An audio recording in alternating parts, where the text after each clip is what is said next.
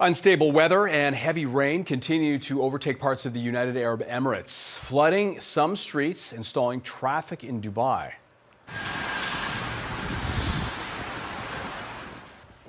On Monday, Dubai police issued a public safety advisory alerting residents to the adverse weather conditions.